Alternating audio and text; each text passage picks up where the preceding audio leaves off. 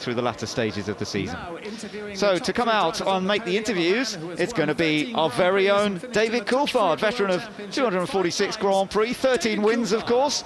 Let's see how David gets on with the podium questioning. Good evening, race fans. What an amazing Grand Prix we've just witnessed. Gentlemen, if I can invite you down to the height. I'm going to start here with Kimi Raikkonen. Kimi, your first victory since the 2009 Belgian Grand Prix. Tell us about your emotions at this time. Not much, really. The people want to know how amazing it is to win a Grand Prix. Delve deep, tell us. Well, because last time you guys was giving me shit because I didn't really smile enough, so maybe this time again, but I mean, I'm very happy for the team and for myself, but mainly for the team.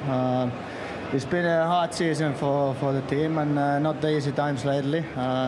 Hopefully this gives a bit more belief, not just for the guys making all the work, but also for the guys who runs the team. So I hope this can turn around the tables and give us many more good races and wins, if not this year, then next year again.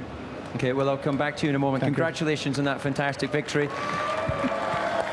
Turning now to our second place man, Fernando, you never give up. You were chasing Kimi down in the closing stages of the Grand Prix there. You must be surprised to see your world title, well, all three of you were technically in the World Championship battle until this moment. Tell us about your race and how you felt it was going. Yeah, I'm very happy. I think we were not super competitive this weekend. We started 7-6 at the end with Sebastian penalty, so we had to fight all through the race, the first lap, some good overtakings, and then a very good strategy that gave us the possibility to fight until the end for the victory. In the last couple of laps, Kimi was a little bit slower, so we attacked, but second, I think, was the maximum today, starting 6th, so perfect Sunday again for us, and we keep fighting until the end. Well, very impressive. We thank you for that. And I suspect that this man in third place probably feels like that's a victory. Sebastian, did you honestly believe you could be standing here this afternoon, starting from the podium, from the end of the pit lane?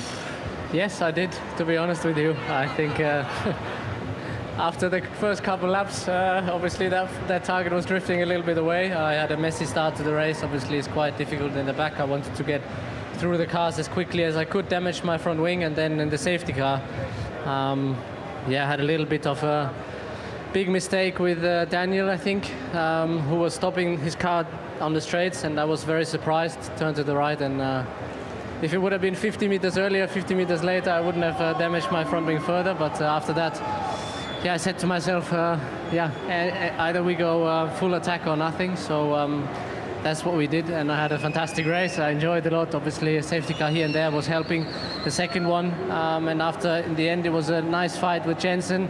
He was difficult to pass. I think it was. I expected to, yeah, have a little bit easier time because obviously I was passing a bit slower cars before, and with him I was really struggling. But then I just squeezed my way past into turn 11, which was nice. He was very fair. But for sure, as you said, it was a thrilling Grand Prix, up and down all the time, and yeah, obviously it's very nice to stand here now, pick up a trophy, and drink some champagne. Not actually champagne. I don't know what it is, but. Tastes good. Rose water. Well, your name is up there as a double world champion. Do you now feel that you've got your hand on one side of the cup for a third world title? I think it's still 2 races to go, so obviously we see how quickly things can change. Yesterday was a surprise for us. I think would we have started from third, it would have been a different race, but yeah, it was obviously a chance to fuck it up, and we didn't do that. So I think we can be very proud today.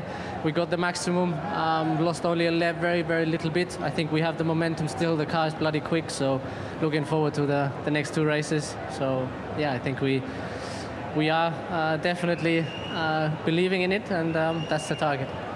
Okay, well, Sebastian, thank you for those words, and we should just remind our audience that he is speaking in his second language. We apologise for the choice of words that you had. Kimi, coming back to you, you've won before, you've won the title before, you're standing here, you sent the message to the team about how you hope this will motivate to future success, but you know, when is this moment going to sink in that you've just won a Grand Prix in your comeback here?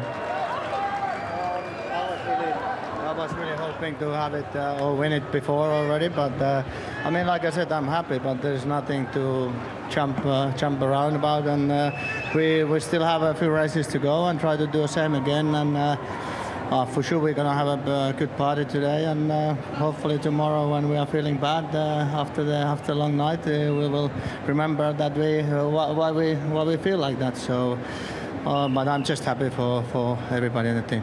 Okay, well, Kimi, Fernando, Sebastian, thank you very much for giving us a spectacular race. To the many hundreds of millions of fans around the world watching, tune in for the last 2 Grand Prix. We have a real world title battle on our hands. Thank you. Indeed we do. So Kimi Raikkonen wins for the first time since driving a Ferrari to victory at Spa in 2009.